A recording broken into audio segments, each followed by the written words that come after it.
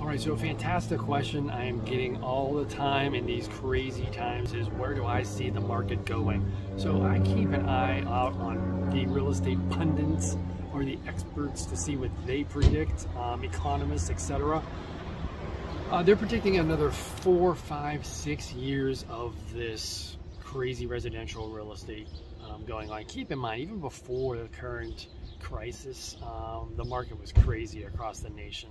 So with people moving out of the city to the suburbs out to the farmland, from the farmland back into the suburbs and the city because of vaccinations, just realizing they don't need to live in a cold climate because they're working remotely 100%, so they're moving to a warmer southern climate.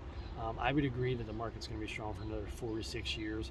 Everything's, lumber prices are up, construction costs are up, some things are hard to get like appliances. That's all going to work itself out, it's all going to catch up, and that's going to also help elongate the busyness, the craziness of this market. So for the immediate market, what I see is a slowing down. That's June, July, and August 2021. Why do I see that? Well, buyers have fatigue, and people haven't been able to go on vacation for over a year. People have been still working and making money, those not on unemployment, and they're ready to go on vacation. So we have realtors going on vacation. This is mid-June when I'm recording this. I already know some realtors are on vacation. Sellers are going on vacation. They may not want to deal with having to move or sell their house real quickly, or have people traipsing through or dealing with multiple offers. And buyers are also going on vacation. Everybody's getting out. It's like the roaring 20s all over again. Getting out, spending money, going on a week-long vacation, enjoying time with the family, celebrating, surviving what's going on.